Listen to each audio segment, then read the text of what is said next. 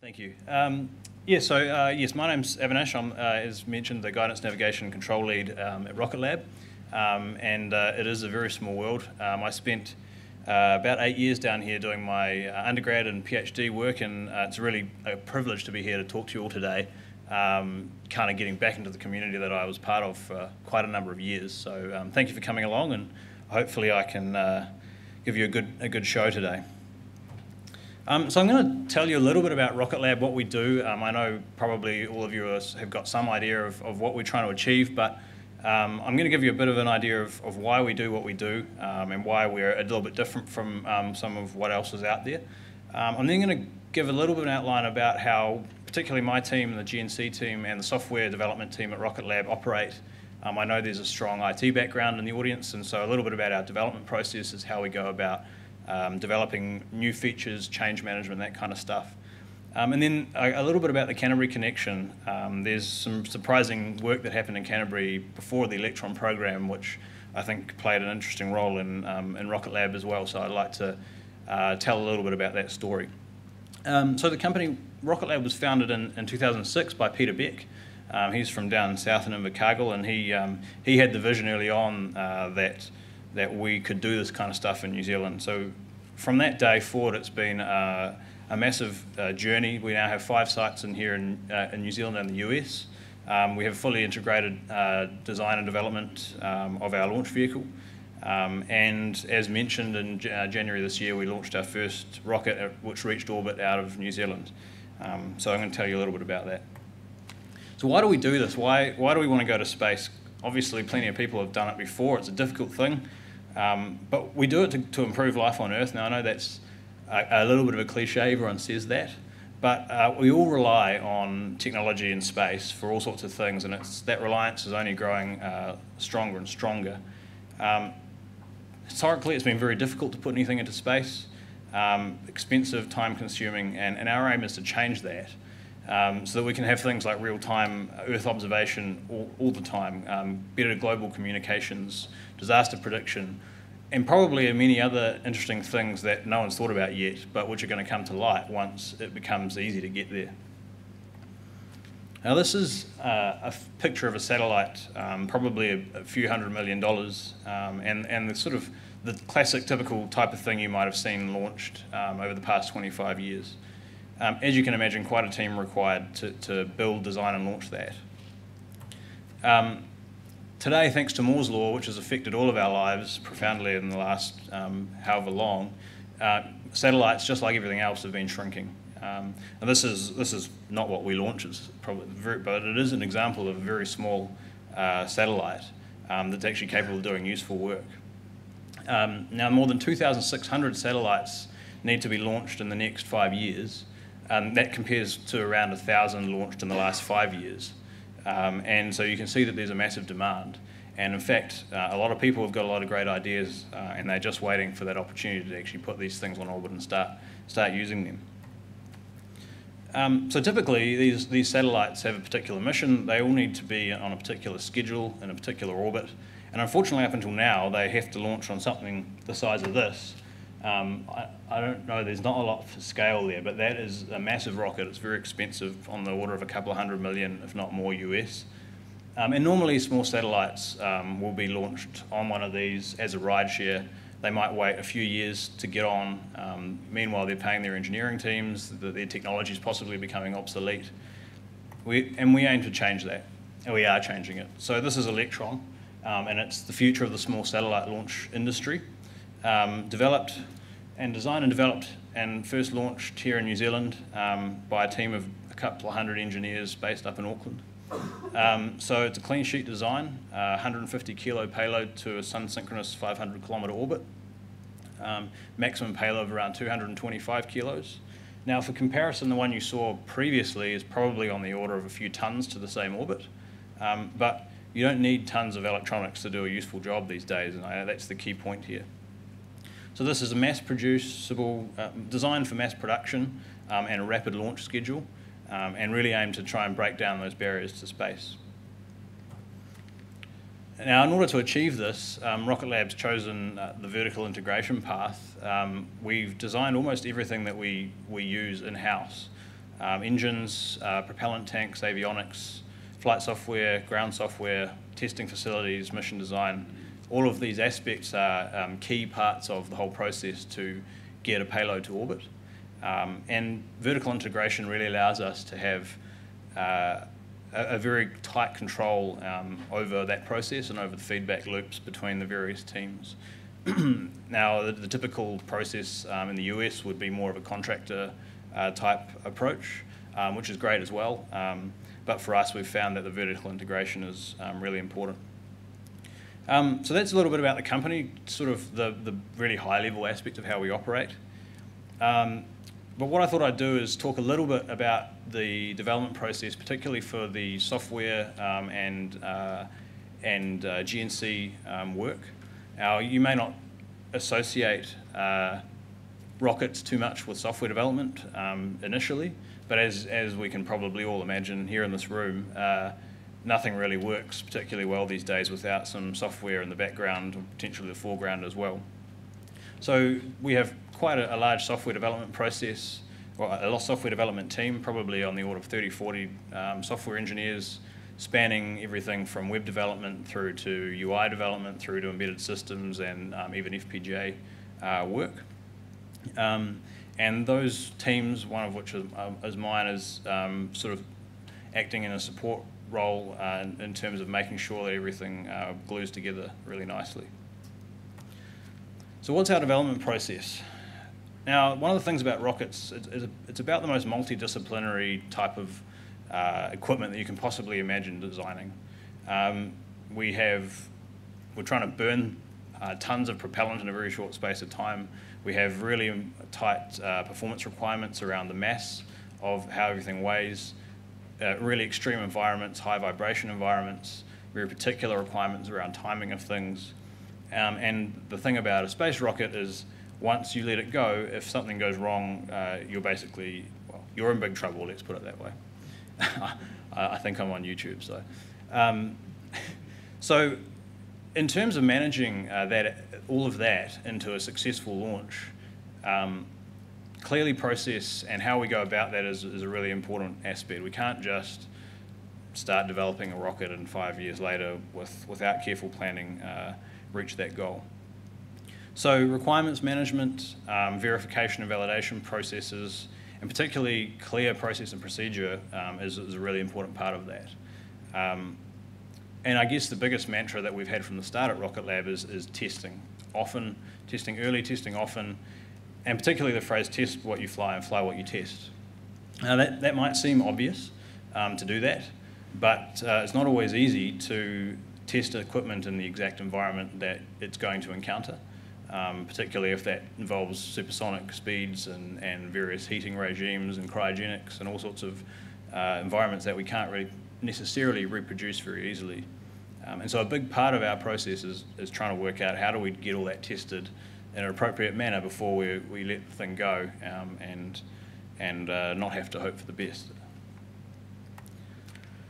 So the process that we go through has been honed over years. I joined right at the beginning of the Electron program, and over those years we've really learned a lot and developed a pretty robust process for going through particularly change nowadays. Requirement development at the start is something that often people forget to do formally, and it's a really important part of making sure we understand what we need to do. Change assessment, understanding all of the impact of that change, and then eventually the design and implementation, which will often be multidisciplinary, mechanical engineering, electrical and electronic hardware design, software design, and a lot of multidimensional sort of physics analysis, finite element, coupled loads, thermal analysis. Everything has to be just right in order to make it on board. That will be followed by verification and validation. Now it's an integrated system, so we need to do that across the entire system, both at an individual system level and as an integrated test. And obviously revision control becomes very important as well when we're trying to support multiple different vehicles with multiple different missions all at the same time.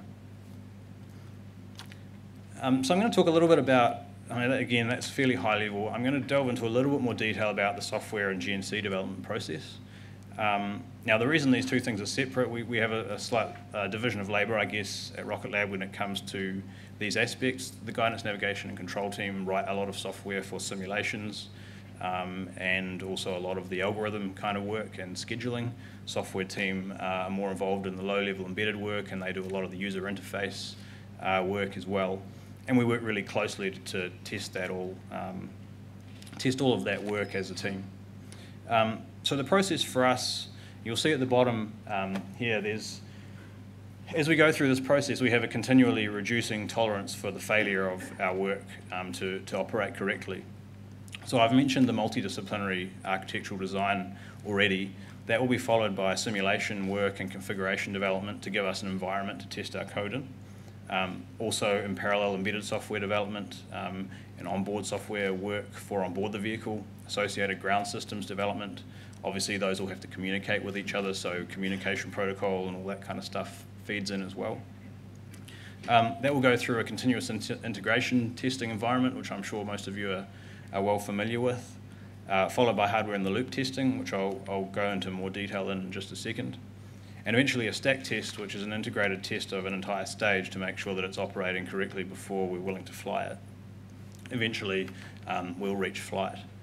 As you can imagine, it's kind of okay if someone makes a mistake early on in this process.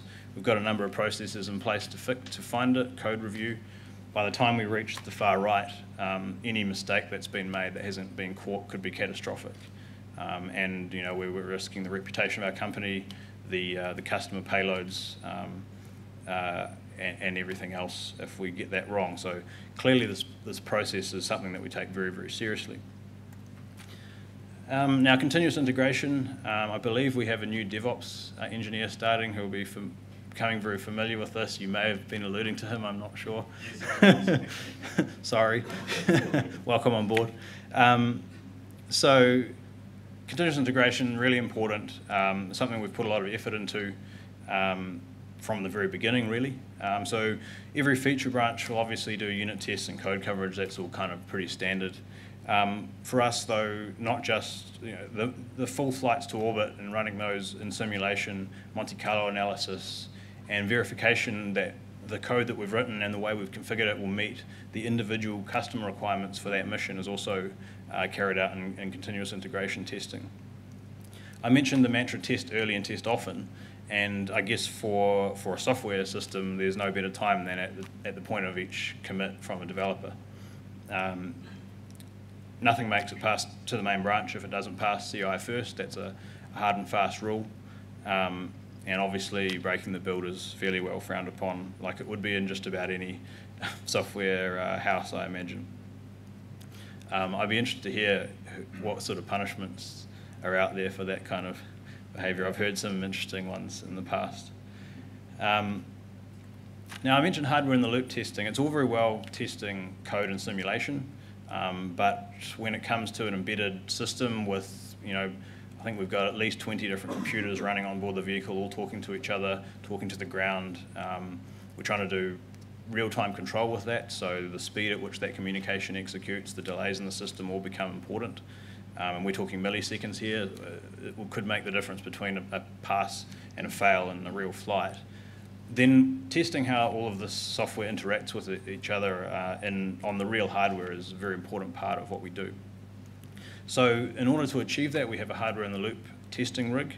Now on the left here, you can see some mock engines. So those are actually mass simulators for all 9 engines on our first stage. The blue and red things you can see there are some linear actuators which operate our thrust vectoring system in order to point our engines where we want them to go and carry out our attitude control.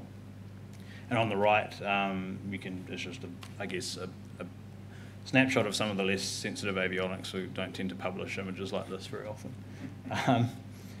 Now, this rig basically is a gateway for any new software and hardware to be tested very thoroughly before it's ever allowed to go onto any real equipment. So it's a very important part of our testing phase, and nothing will ever make it onto a real piece of equipment, be it an engine, a stage, or a flight vehicle, before it's had a very thorough checkout on the hardware in the loop rig. So what happens when we put this all together? I mentioned a stack test. We'll put all of the software, hardware, engines, tanks all together. We do thorough checkouts, but the ultimate test is obviously actually hot firing the thing and making sure that it's performing exactly as expected. And I've got a quick video here which gives you an idea. I do apologise for the music, probably a little over the top.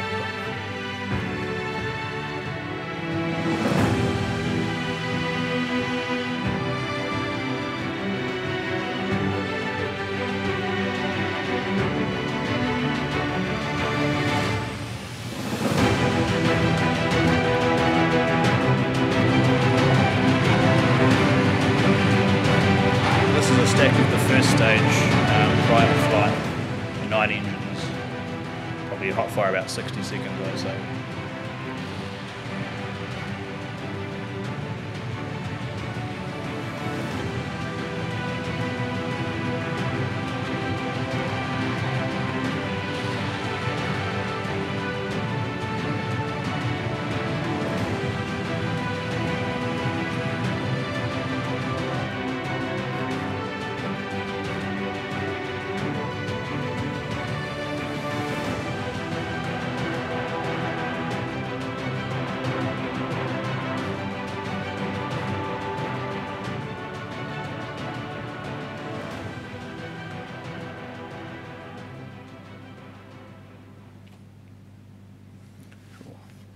So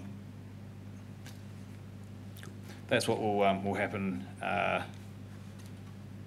just before we fly. We'll then ship that to the launch site, and away we go. So I'm going to have to hurry up here very quickly. I've gone a little bit over time, but there's a connection to Canterbury that not many people know about. Early on, back in 2009, there's a group of us doing a whole lot of rocketry research down here, and this stuff, and this is not from Rocket Lab, so they'd be embarrassed about this. This is very amateur, so I just make that very clear. But this stuff led to quite a number of folks from Canterbury who've ended up playing some fairly significant roles in the development of the Electron launch vehicle. So that early stuff sparked off a rocketry course at UC, led by one of the professors there. Just playing, there we go. So that was some very early awful avionics that we developed. There's a rather embarrassing photo of me. And eventually managed to launch a rocket. We thought it was pretty cool at the time. Clearly we had a lot to learn about what's really cool when it comes to rockets. That led to some PhD research, which eventually led to quite a number of folks. The propulsion lead who developed the Rutherford engine that you saw, myself, quite a number of our team, and a number of avionics team members and other folks from Canterbury making a really big contribution. I did have another video which I'm going to skip because I think I've run out of time. But what happens when we put this all together? It's a whole lot of work, it's a lot of testing, it's a lot of long hours. Sometimes it's great fun, sometimes it's really difficult, but this is what we get at the end of it, and I hope I have enough time to finish this video.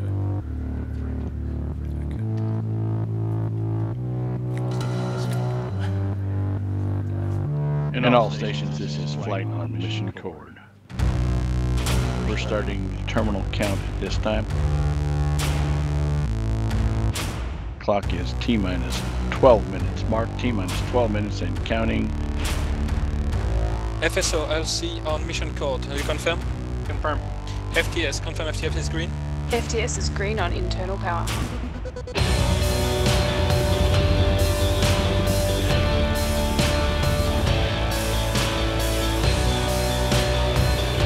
PMS LC on mission code. LC. Confirm all separation events are armed. Confirmed. ROM, this is flight on mission cord. Re-verify COLA windows and confirm release of the T-minus 2-hour balloon. RM LC on LV code. Commence fire suppression system test. Stage 1 locks pressed. Stage 2 locks pressed. Flight vehicle is ready. T-minus 10 seconds. 5, 4, 3, 2, 1, Liftoff. Liftoff confirmed. Vehicle is cleared to pad.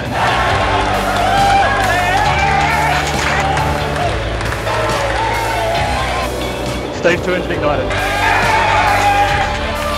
Stage separation succeeds. Vehicles orbital. Engine set down.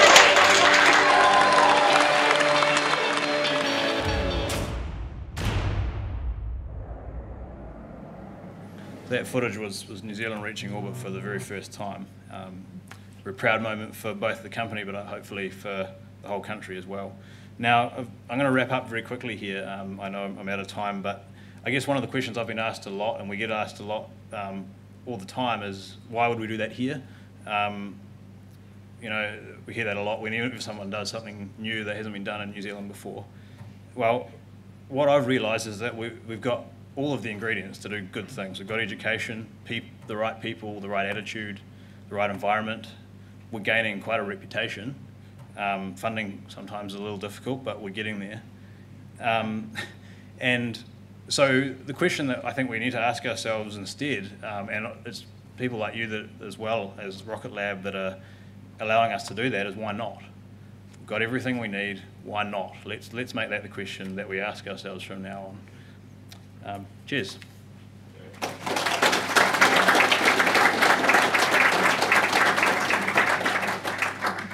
Alrighty. No, I sounded like that. Thank you so much. That was an awesome presentation. Got a couple of questions. With testing and flights, a lot of fuel must be used. How do you tie in environmental sustainability in development? Yeah, it's a really good question. So the thing about what we do is that each of these flights uses about the same amount of fuel as a 747 would flying, I think, from here to Singapore. Don't quote me on that, but it's on that order. So obviously, the amount of fuel we use is a really important consideration. But we hope that the net benefit is much better than that, given it's actually quite a small amount compared with the number of flights there would be per day. But the amount that we can get out of what the satellites that we're going to launch hopefully will allow us to really do a lot better in the environmental area. So I guess that's our view there. Nice. At one stage, Birdlings Flat was proposed as a launch site. Is that still an option for the future? Yeah, another good question. I'm not really involved in the launch side. Obviously, the more of these we need to launch, the more launch sites we'll need. At this point, we're really happy with Mahia, but I don't think we'd rule anything out. What is your current cost per kilo of payload, and how does that compare to the competition? I don't actually know our cost per kilo, but for us, what's more important is how quickly we can launch. Launching on time, reducing the lead time, and reducing the absolute cost of putting a satellite into orbit.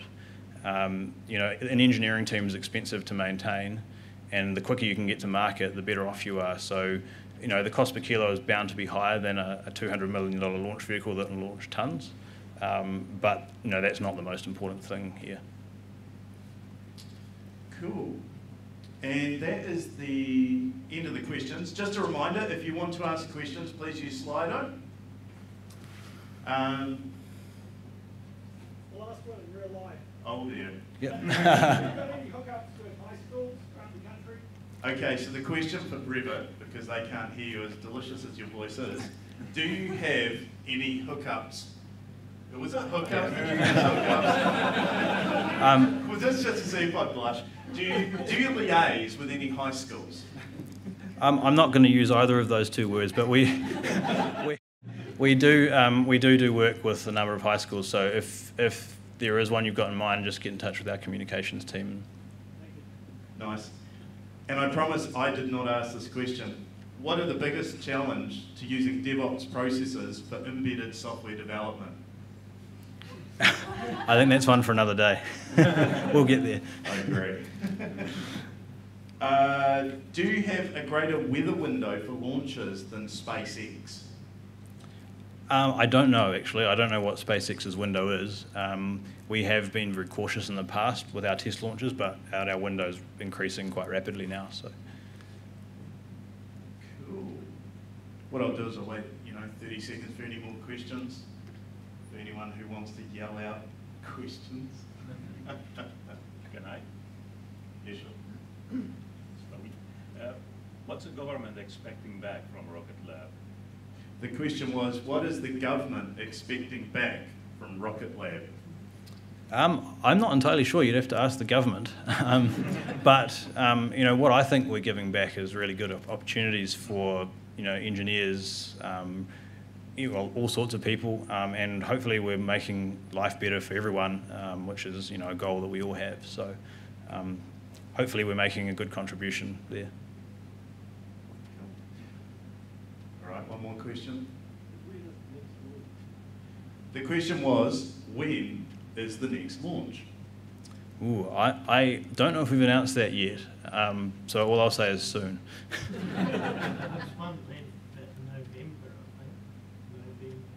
Yeah, check our website. I honestly don't know what we've announced. So. Nice. Yeah. Well, look, mate, thank you so much for your session.